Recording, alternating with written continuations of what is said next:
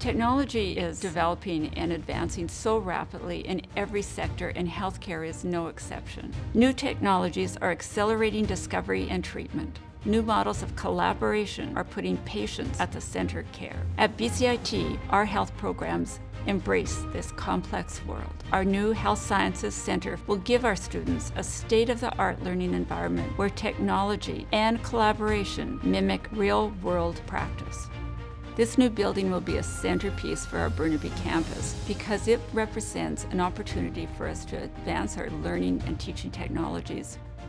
Simulation is key to how we educate healthcare professionals at BCIT because it allows students to apply the theory to practice. The new building will allow the students to start working in teams as they're learning so that when they get into the workforce, they're going to be collaborators, they're going to be leaders, and possibly even researchers for that new healthcare system.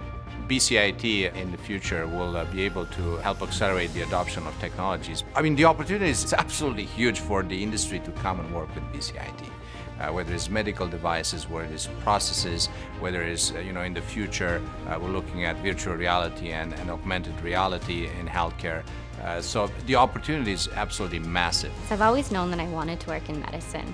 Nursing gives me the opportunity to work collaboratively with our patients and families. BCIT helps prepare us to be problem solvers and to tackle all the challenges that we face in healthcare today. Thanks to the support of the province of British Columbia, this allows BCIT to prepare our students to be the workforce of tomorrow, delivering quality care in a complex environment.